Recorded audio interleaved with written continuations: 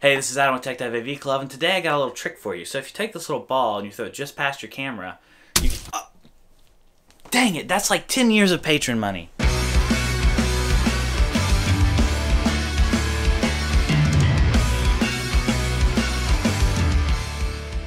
Hey, it's Adam with Tech.AV Club, and we're inside Vegas Pro 17. How to make a screen crack effect. It's just a fun, simple thing to do, and you're just going to need an image of a cracked screen. It needs to be like broken glass with a black background. Make sure it's 1920 by 1080 or something that you can crop to become 1920 by 1080. But once you have this image and you have your footage of you hitting the camera, you can actually do this effect pretty simply. Just right click and insert a new video track. We're actually going to insert 2 video tracks. Go ahead and drag your screen crack in just about where you need it. So what we want to do is copy this section of the video twice. And an easy way to do that is just to turn off event grouping. That's because I have audio down here and I don't want to copy this audio as well. Highlight this top section, hold the control key and drag it to the track that you wanted. Now this video exists twice.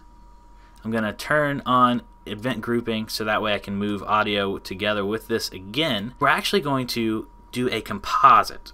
So a simple composite creates this effect, and this is going to be the video footage before the composite is needed, and this will be the video footage after. So I'm going to arrow through to the moment where that little cotton ball hits the screen. So I would believe that's the moment right there, and I'm going to just grab the corner and trim edit to my marker.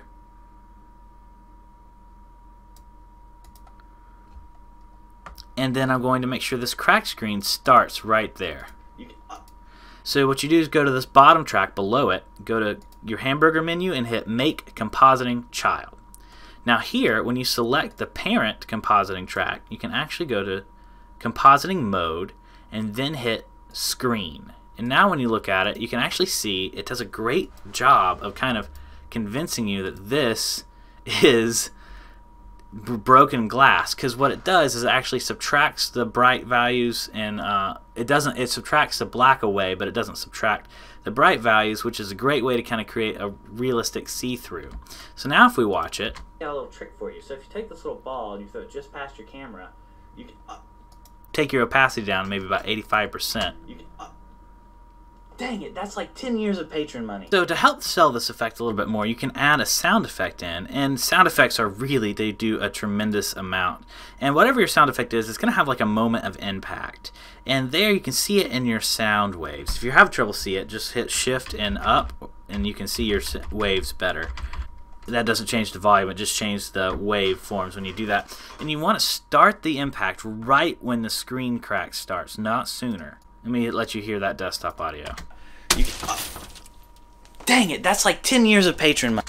Another way to really add and help sell this effect is to add a little bit of a screen shake. Now, to do this better, I'm going to actually do this in Vegas Effect, but you can do a touch of it here in Vegas Pro as well if you don't have Vegas Effect. So what I'm going to do is I'm going to hit S and make a cut right here. And then I'm going to go make another cut right here. Now don't worry about the audio for this case. You can always smooth this back out if you need to. But I've made this little cut right here at this moment of impact. And in fact, I'm going to hit Control Z. I'm going to make it a little shorter. So this moment of impact, I want the screen to kind of rock. At that very moment, I'm going to crop it in. I'm using the default settings here.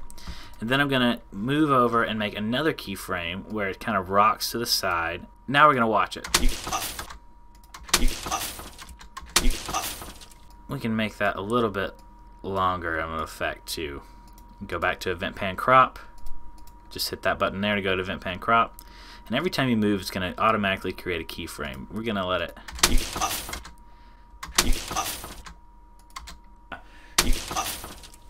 And that's how to do a little bit of a screen shake with it in your sound effects. You can really help sell the effect overall. So thank you so much for watching this video. Like if it helped you out. Subscribe if you're looking for more. Check out the Vegas Effects tutorial if you want to know how to add a screen shake that's got a little bit more shake to it.